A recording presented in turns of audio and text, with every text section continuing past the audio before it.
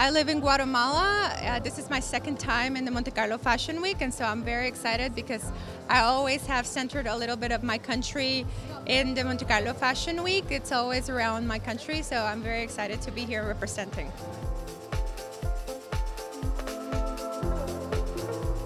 So this season I use a lot of pastel colors and a lot of tulle and very like shiny fabrics because it's a dedication to the dreamers.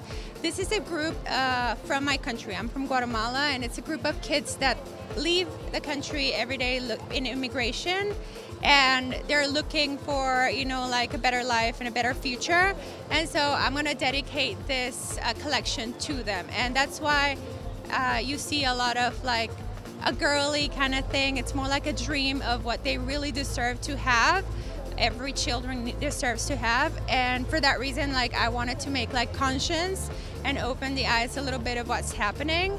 And also part of what I'll sell of my collection, I'm gonna donate to a cause that we're working on that for that.